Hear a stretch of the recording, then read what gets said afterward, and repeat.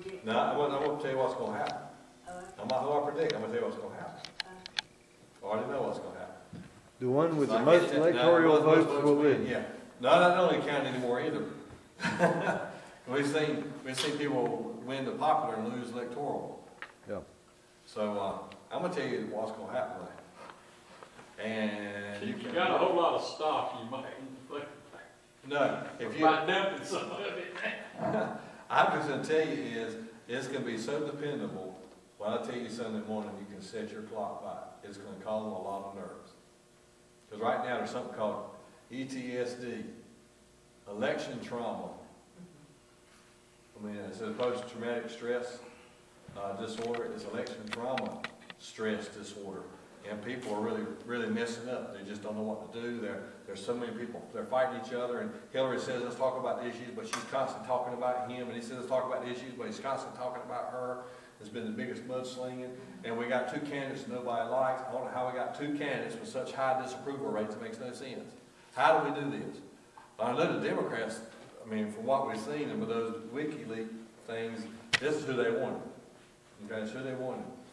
And we all know that the Republicans, that's not who they wanted. so, I don't know how well that happened. So, but I did. One of the WikiLeaks did say, she was quoted as saying, "I hope, and we're going to try. We hope that we have to go against Donald Trump, because if we go against Donald Trump, that's how we win. Is going against Donald Trump."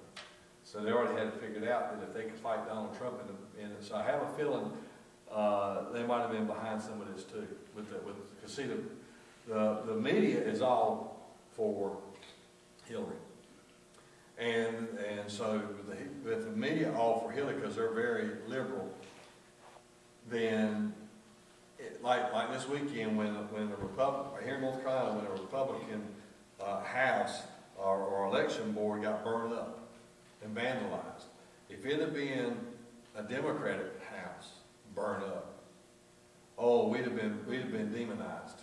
But just, oh, by the way, this happened. Okay? Everybody, a liberal county in North Carolina, you know, Orange County is a little liberal, so. yeah, but what I was going to say is, if it had been a Democrat, Oh, yeah. well, we'd have been in trouble. And they said, you know, all about Trump's people. But the media, I believe, and that somebody predicted this early on, is that the media was going to help get Trump in order that he could go against the Democrat, and then they could dump him when he got there. And that's what they did. They dumped him. I mean, they have dumped him like a hot potato. We've never had a presidential elect to be assassinated before inauguration, but. Well, be careful what you say. Yeah, please be careful what you say. Like I was in the airport the other day, and Linda said we were leaving Boston Airport, and all the other airports we didn't have. I mean, I'm telling you, the man with rubber gloves was very gentle. Boston was so different. She said, "Why is this so different than the rest of the airports?" And I said, "Because of the recent bombings."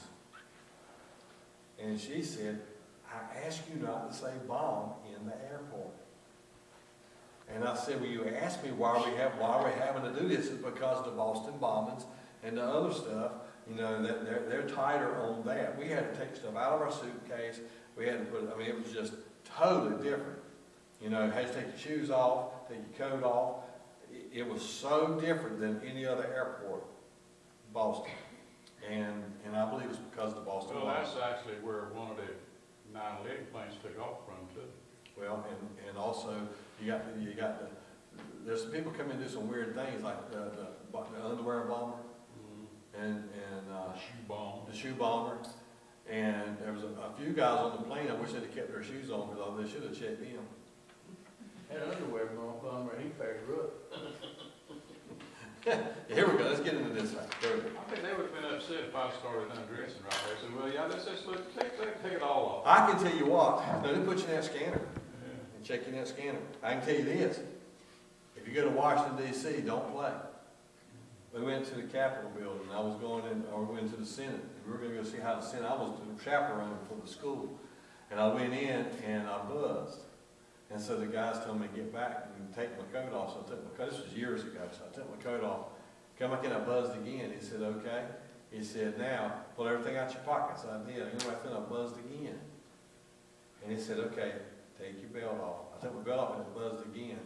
He said, okay, well, I know we're gonna start looking further, and so I went, ta, ta, ta, ta, ta, ta. They didn't think it was funny. You know, I don't know if you remember Where this. did they find it? So it was in my belt buckle.